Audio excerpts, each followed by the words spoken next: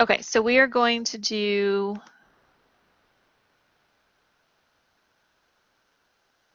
one table 15.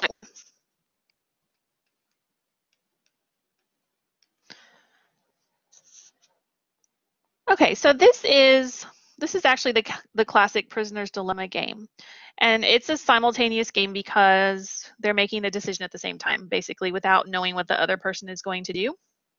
Yes. So let me draw the box.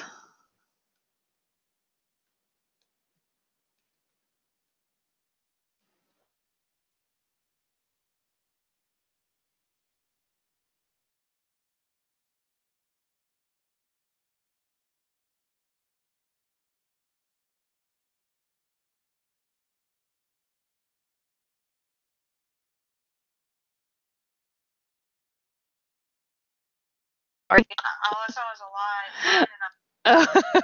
Okay, I'm reconnected, so we're good. Okay, let me just finish my graph here. Okay, so Jesse, we call player one, usually whoever's on the left side of the table, and Frank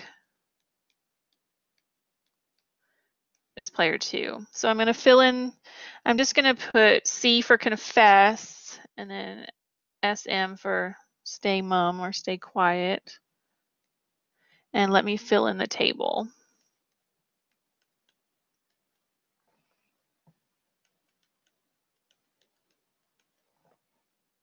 Oh, -10.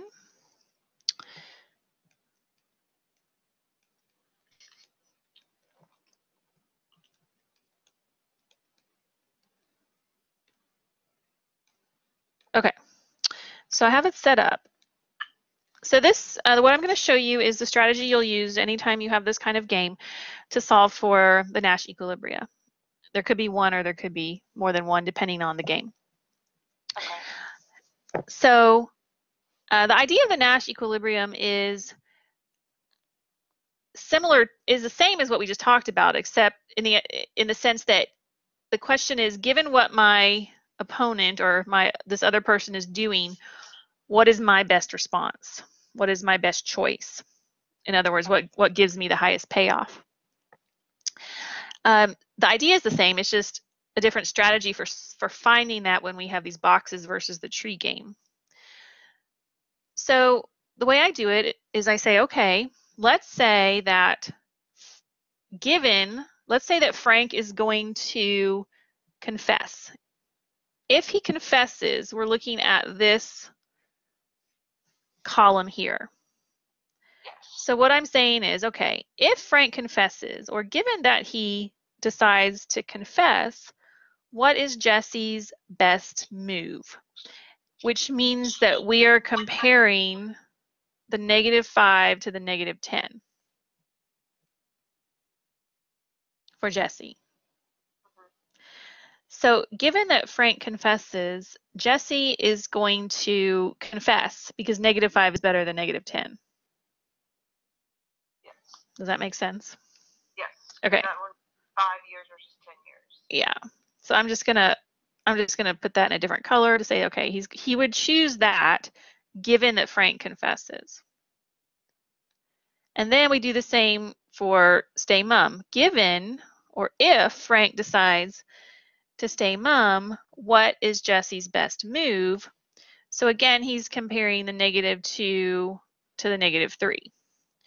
And -2 is better than -3, so that would be his choice. So I'm going to highlight that in a different color. All right, so far so good?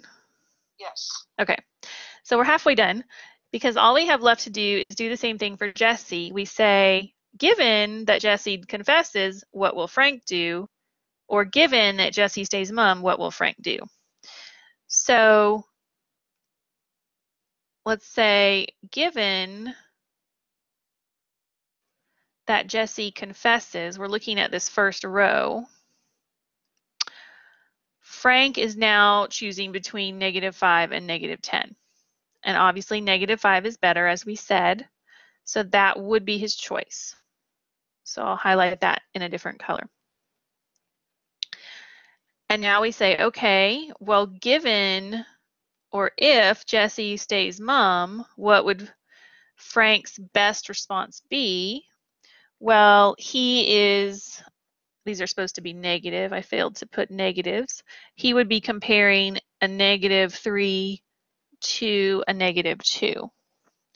And the -2 would be better. So I will underline that. And anywhere you see both of the numbers underlined, that's in orange, that's what we call a mutual best response. That would be a Nash equilibrium. Yes. So I'm going to circle those. So those are our two Nash equilibrium, which I'll put NE for Nash equilibria, would be confess, confess, both of them confess, or stay mum for both. So with our simple analysis, we don't know exactly what's going to happen because we're predicting there's two Nash equilibria. So what actually happens could depend on lots of things. It could depend on, oh, is this just a one-shot game? Are they going to have to play this over and over again? We really can't make another prediction given this information.